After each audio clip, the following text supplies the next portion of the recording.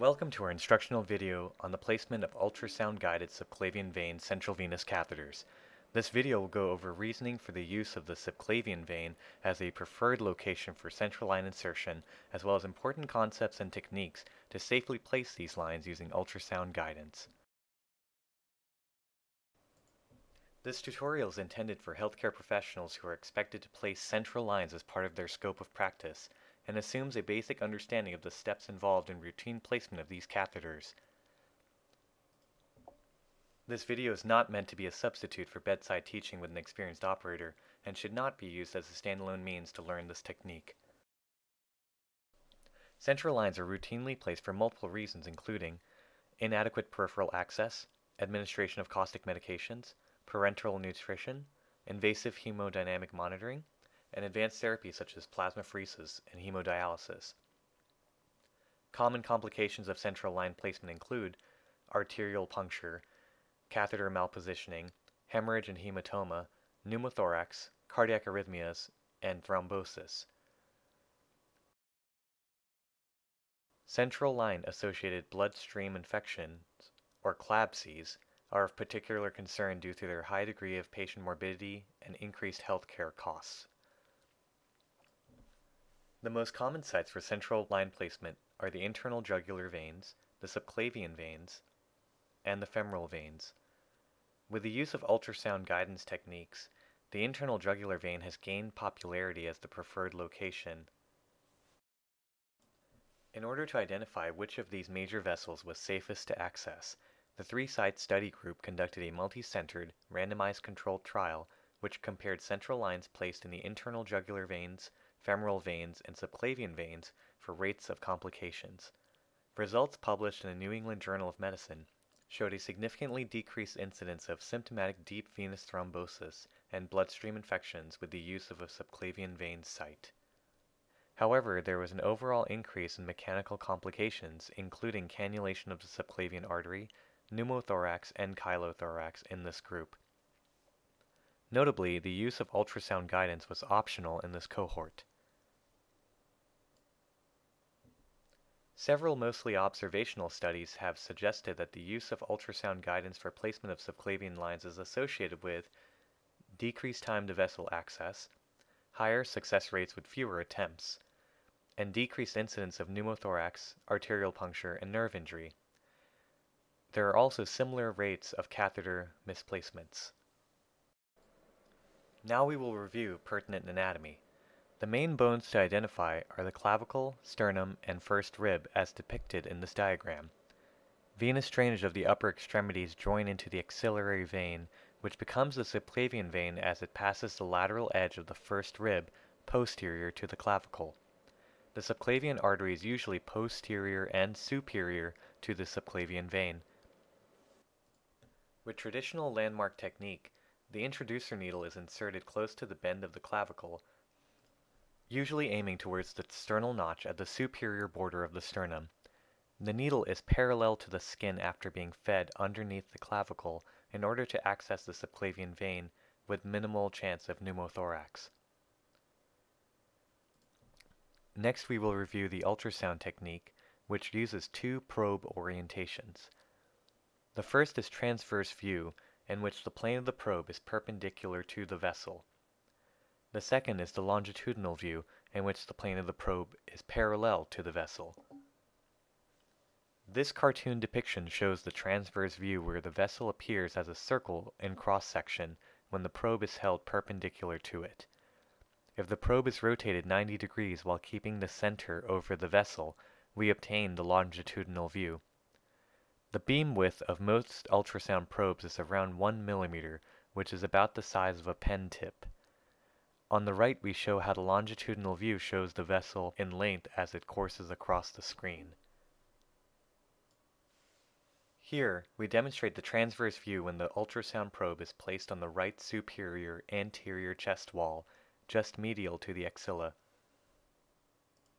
The ultrasound probe marker is physically turned towards the patient's head and set on the left side of the screen on the ultrasound machine. The left side of the screen will now represent superior.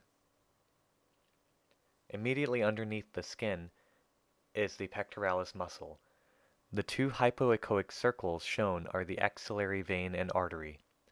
Please note that the artery has a slightly rounder shape and is pulsatile. It is essential to also identify the pleural line, which is usually a hyperechoic linear structure posterior to the soft tissue and vessels. With respirations, the pleural line can be seen shifting up and down, representing normal lung sliding. The absence of lung sliding can suggest pneumothorax and other pathologies. As we slide the probe more medially, we can now identify the clavicle as a large hypoechoic structure superficial to the vessels. At the lateral border of the first rib, these vessels change name to the subclavian vein and artery. Let us demonstrate the same progression now with a live video representation. As we start lateral on the chest, we once again see the axillary artery and vein. Also visualized here is the cephalic vein, which will feed into the axillary vein. As the probe slides medially, we now identify the subclavian vein and artery. With the vein in the center, the probe is turned 90 degrees with the marker towards the operator to obtain the longitudinal view. Here is the subclavian vein in longitudinal view. Once again, we see normal lung sliding immediately below.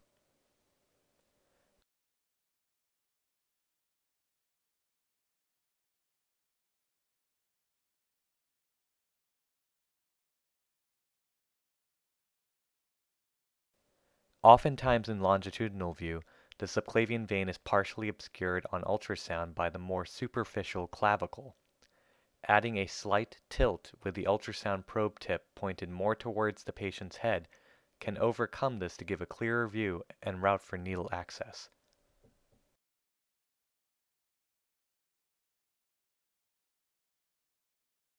After proper sterile draping and gowning, the operator stands on the side of the patient which the line will be placed, with the ultrasound screen on the other side of the bed.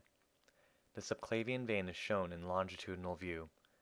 Here we see the pectoralis muscle groups, normal lung sliding, and a view of the first rib which appears as a hypoechoic structure posterior to the vessel and front of the pleural line partially obscuring it. With the probe marker facing the operator, the introducer needle is inserted immediately adjacent to the probe. Slight adjustments occur to have the needle stay in the thin plane of view provided by the ultrasound. The hyperechoic needle line can be seen advancing with the operator aspirating back on the syringe. As the needle tip enters the vessel, dark venous blood is aspirated into the syringe and the probe is placed aside to stabilize the needle. The guide wire is then inserted.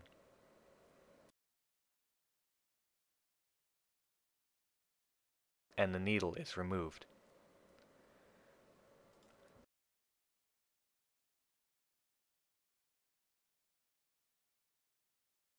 The ultrasound shows the guide wires traversing soft tissue into the subclavian vein in this confirmatory step.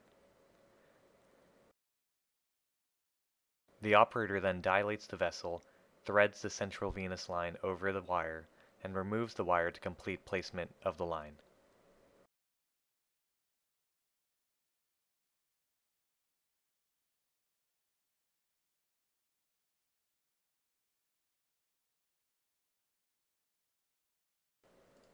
Now we will review a few pitfalls to keep in mind.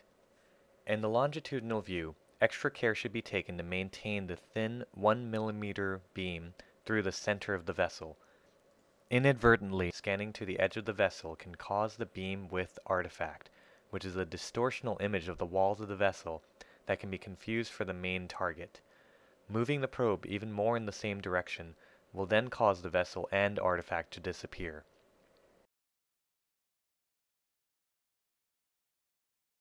It's essential to maintain the needle in the plane of the probe as well. Here the needle starts off appropriately, but is seen leaving the correct plane. This is dangerous as the needle tip advanced without visualization is at increased risk of injuring the lungs and subclavian artery.